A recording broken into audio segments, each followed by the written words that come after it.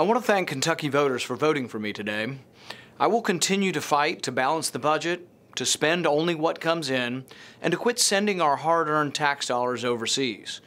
To keep jobs in Kentucky, to keep our jobs from being shipped overseas, we need lower tax rates to allow American businesses to compete. Jobs will stay in America when we once again make America a good place to do business. We must stop the borrowing and spending.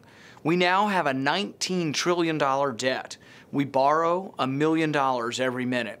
Economists argue that we lose 1 million jobs each year because of the burden of this debt.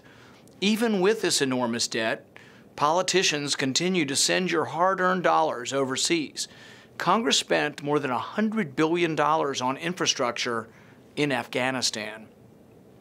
It's high time we consider what is best for Kentucky. It's high time we put Kentucky first. Tonight, I pledge to keep up the fight for balanced budgets and American jobs and an end to the war on coal. Thank you for your vote today. On to victory in November.